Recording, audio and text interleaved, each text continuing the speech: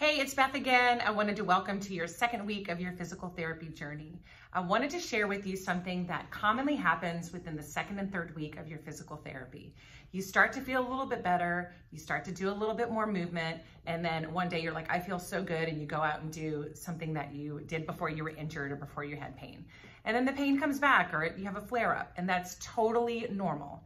That happens with everyone. I think that's happened to me with all of my injuries. So what I just want to do is remind you to stick the course. This is just, again, it's kind of like we fell off, we just get right back on and get with those consistent patterns and slowly and gradually build your activity to a level that you can tolerate. So this is me just giving you a little bit like, you got this, and don't worry about that. That is totally normal. Just stick the course and your body will improve.